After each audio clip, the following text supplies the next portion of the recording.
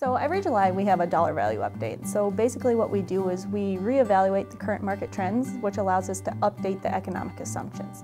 Now this is something that we do every year, but it's actually based on the 3-year rolling average. So we look at the past 3 years, what the current market's doing, and then adjust accordingly in order to calculate your dollar values. And last year we had a remarkable year in 2015, and the base calf prices and the feeder calf prices were very high, and those were put into our economic assumptions. Since we've trended downwards, this is the first year since inception of the dollar values that we're actually going to see a slight decline in our dollar B and our dollar W values, so our beef value and our wean calf value. It is truly a reflection of the market conditions. You know, if we look at some of the input traits, the input EPDs such as carcass weight, ribeye area, and our gain values such as weaning weight and yearling weight, they're still trending upwards if we look at them from a genetic trend standpoint, from an EPD standpoint. So the genetics of our cattle are continuing to get better.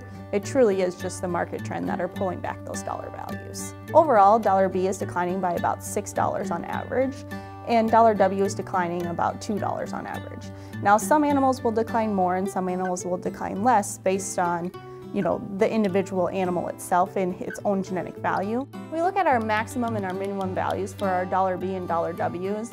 Our maximum dollar B animal currently is around $228. With these new economic assumptions, we're going to really reduce that dollar B to not have very many animals over that $200 mark. And this is the same trend that we're seeing with dollar W. So currently our maximum dollar W animal is around that $110 mark, and we're really not going to see many animals get over $100. So it's important to realize that not every animal is just going to go down by $6 per head for dollar beef. We're going to have some animals that fluctuate down, upwards of $15, some that only fluctuate less than $2 per head.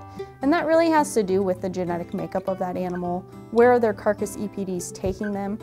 Some animals that may have an extreme carcass weight EPD but have a lower marbling EPD may see a greater decline in their beef value.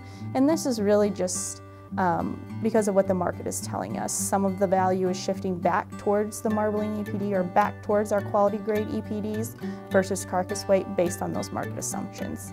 So it's not that we're changing the methodology of how we calculate dollar B or dollar W.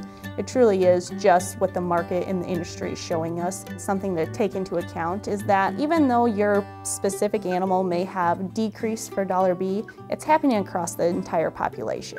And so even though you may have a lower value for beef value, you probably are still ranking close to the same rank as you were in the previous economic assumptions. So overall dollar values remain an important part of genetic selection because it's a way for us to combine many different traits into one simple value.